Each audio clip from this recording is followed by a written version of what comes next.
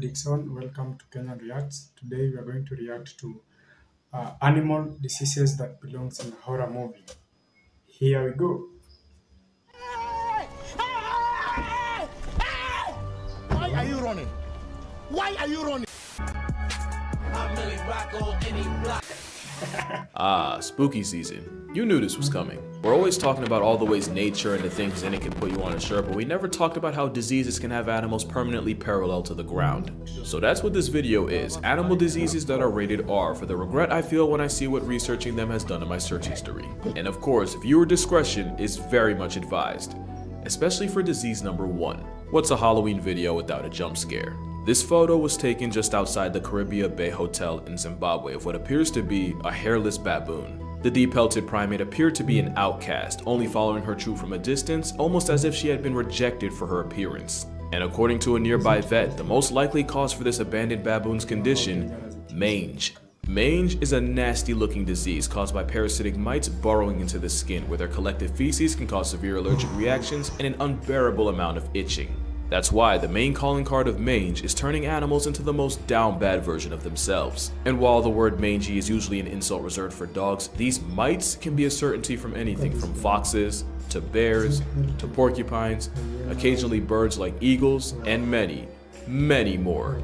In fact, the legend of the chupacabra was more than likely jump-started by a severely mited up coyote. And in 1996, there was an outbreak of sarcoptic mange that griefed a family of mountain gorillas in Uganda, even expiring one of their babies. The mites themselves aren't a death sentence, but they slowly weaken the target, making them much more vulnerable to infections. And they can easily spread, especially if you're a wombat whose burrow mates with a walking mite mosh pit. The mites are so persistent that in Pennsylvania, a black bear with more than 50% hair loss is considered a lost cause, and not only is it retired from life, it's also incinerated so the past tense bear can't possibly infect any others.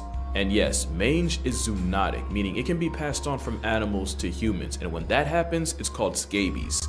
To be fair, it's normally easy to treat in people, but those with weak immune systems or those taking immunosuppressants can find themselves gatekept from a life of comfort. There's also Demodex mites, which shack up in hair follicles, and even a couple species that make their home in the human eye. So yeah, mange just might be the most aesthetically upsetting ailment here. The polar opposite of the next disease, because where mange is visually visceral, zoochosis is almost purely psychological. You've probably heard of the condition where animals in captivity do the same thing over and over with no goal or purpose, almost like they're in a trance, and one of the most popular examples of this are those videos of elephants swaying back and forth. Except zoochosis is much more than that. Of course, you have your swaying and almost neurotic pacing around their enclosure, but the zoochosis signature also includes excessive grooming, personal punishment like self-biting and self-mutilation, turning puke into an infinite food glitch, and coprophagia, even in animals that wouldn't normally do it. But the disturbing part is, like mange, it's believed that zoochosis can also be contagious.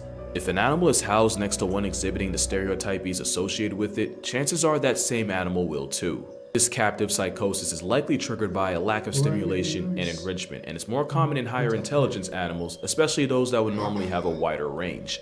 Elephants checking both boxes is likely why 40% of captive turned pachyderms show symptoms of zoochosis. Orcas are one of the smartest non-human creatures alive and can travel well over 40 miles a day for food. And almost a year ago today, in 2022, a captive orca named Hugo tragically resigned from reality after violently slamming into his tank wall until he suffered a life-ending aneurysm. And in 2005, a mother hamadryas baboon groomed her baby so excessively that he looked like he came out the womb beefing with wizards. To be fair, we can't really prove that this was zoochosis working overtime, but bro got the Mr. Clean Cut. That ain't a fade, it's a fleet. But the most popular and probably most depressing case of chosis was Gus. Gus was a polar bear that lived in Central Park Zoo for 25 years. At one point, visitors and keepers noticed that Gus would spend all day swimming in figure eights, sometimes for up to 12 hours straight.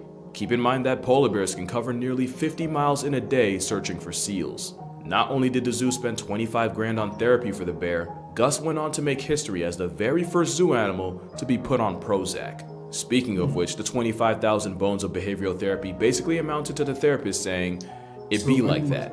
This isn't an anti-zoo video or me trying to morally grandstand to y'all. I think zoos have the potential for a lot of good and a lot of bad. It's just that the bad can lead to a chronically pilled out polar bear.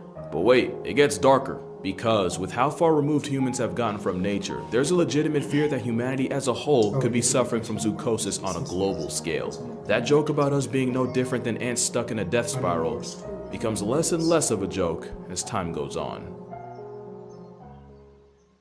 Do you remember the Will Smith movie I Am Legend? You know, before his wife publicly neutered him and then smoked both his family jewels in 2-packs? Well, the post-apocalyptic movie started with a doctor attempting to re-engineer the measles virus in an attempt to find a cure for cancer, instead infecting 99% of the human race. A pretty good example of what can happen when humans try to play God with the natural order. Another example is what happened in Florida, specifically Silver Springs State Park. It's Florida's very first tourist attraction, famous for having a couple Tarzan movies shot there. And in the 1930s, tour boat operator Colonel Toohey was looking for a way to spice up his jungle cruise ride. So he brought in 6 rhesus macaques and had them placed on a small island in the park. And it was at this moment, they f***ed up. Apparently, nobody involved was told that the monkeys could swim, and the moment they touched down on dry land, the macaques proceeded to swim out to the mainland. And following lots of multiplying without a calculator, there are now currently hundreds of rogue macaques, with a good number of them carrying a deadly herpes virus. Herpes B is an incapacitating condition that can cause severe brain inflammation, permanent neurological damage, and a permanent lease in a casket-shaped condo.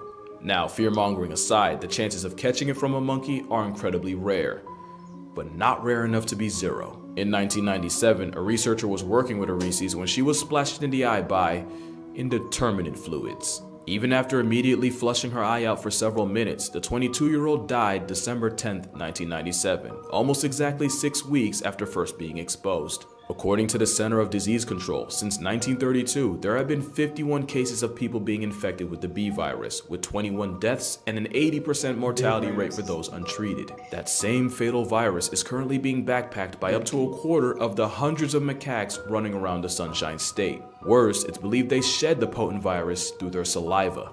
So far, there's no known case of one of these Marion County monkeys passing off the virus to a human. The problem is, the monkeys have managed to lose their natural fear of humans, and there was even one incident where the park had to be shut down after a family was threatened and chased by an especially malicious macaque. It's the worst kind of invasive, and it's 100% our fault, and although the virus-peddling primates haven't caught a human body, it's definitely one of those cases of F around and find out.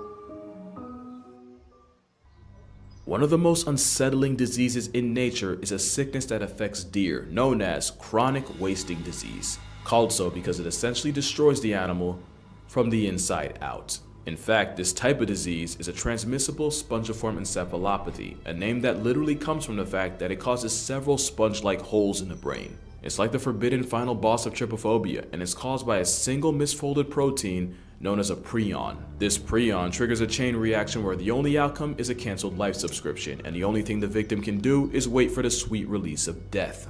Here's what the endgame of a deer with CWD looks like. It starts with a misfolded protein affecting and altering perfectly normal proteins. It's almost like a cellular level cheese touch, and the moment it starts, it's already over. Step 2 includes the prions exploding in numbers exponentially and accumulating in the body, the whole time the deer, elk, or moose looks and acts perfectly normal. The deer can walk around with this disease for 2 whole years before the chronic becomes critical. Eventually, it escalates to the point where the prions manage to break into the blood-brain barrier, where they start destroying neurons, putting enough holes in the brain to get it cursed out by an octopus, and slowly wasting the poor, unexpecting deer. Deer with CWD seem unable to process anything around them, including danger, and if predators or playing freeze tag on the freeway doesn't take them off the senses, they die a slow and painful death to starvation as their brains shut down.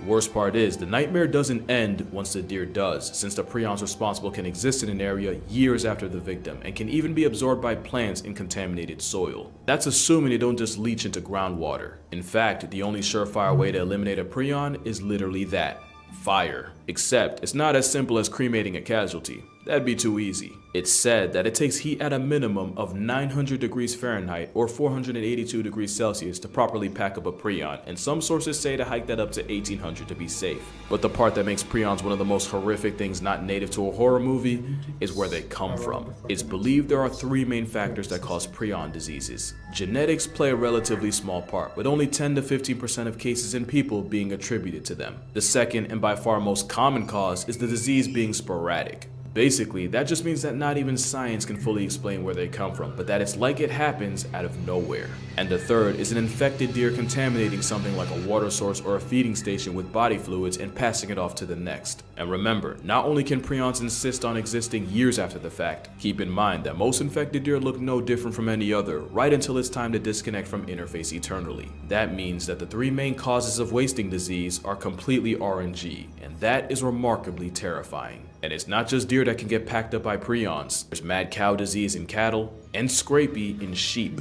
named after the fact that it can cause them to compulsively rub up against things like fence posts until they literally scrape their wool off. There's even a human equivalent, Creutzfeldt-Jakob disease. And while there's no known reports of a human ever catching CWD, specialists have warned that with the thousands of CWD infected animals eaten by people a year, there's a growing concern that the disease may eventually be transmitted to people. But maybe it's still a lot better than the last and, in my opinion, the most horrific disease in this video. Because not only is rabies one of the harshest death sentences nature can serve, it is 100% transmissible to humans. Rabies is said to bury nearly 60,000 people a year, and since the most common way to get it is through dog bites, it's the worst in places with a high stray population. Which is why India, a country that criminalized murking stray dogs, has about 20,000 names crossed off the census a year by rabies. And it's children that are especially at risk, with about 40% of deaths coming from those 15 years old or younger. Here's what it's like to be turned into a statistic by rabies. It starts with the virus entering the peripheral nervous system, usually through a bite.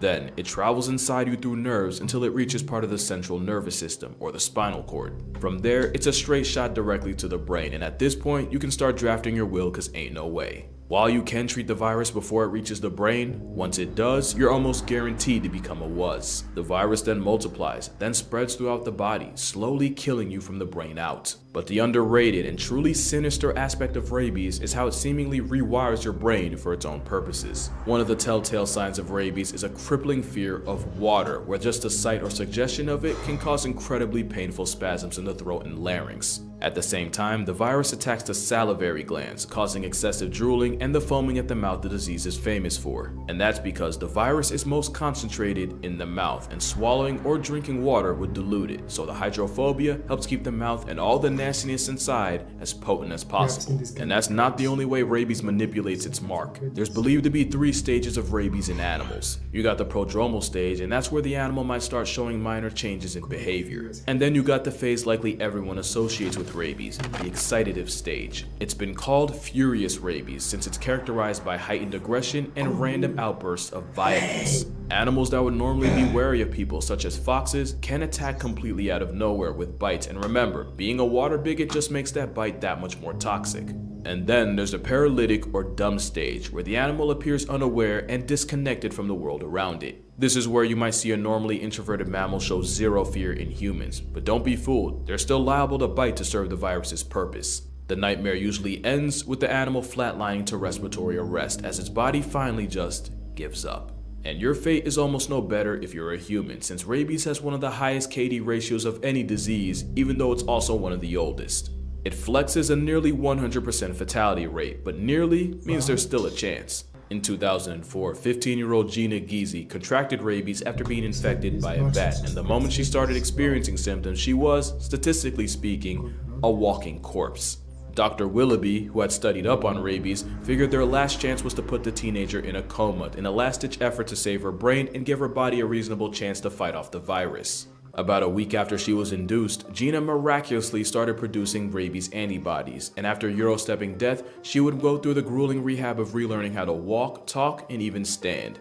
Cause even when you're lucky, it ain't easy being Giese. She became the first person to ever survive the rabies virus without a vaccination, and even went on to start a family. But don't get it twisted, the Milwaukee protocol that saved her has been used on 41 people, and only 6 have survived. The ones that do still run the risk of waking up severely disabled, which is the best you can do when negotiating with death, since that's exactly what treating rabies is. It's a horrifically debilitating disease, and even though it takes about 1 to 3 months to show symptoms after being infected, there have been cases of people walking around with the virus for 7 years. At the same time, if the virus manages to invade you close enough to your brain, you can easily be down bad less than a week after being exposed. With a virtually 100% kill rate, and the thousands that lose their lives to it a year, it's definitely one of the most unforgiving viruses out there. Which is why the greatest basketball player of all time isn't Michael Jordan, LeBron James, or even Kobe Bryant. It's Manu Ginobili. because during a Spurs-Kings game in 2009, a bat managed to find its way inside the arena, causing everyone to immediately panic,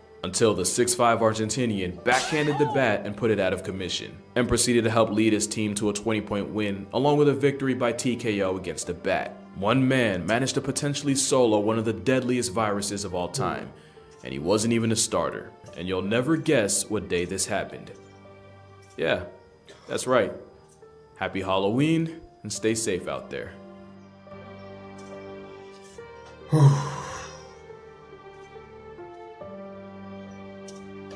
Thank you guys for watching. Hope you enjoyed the video.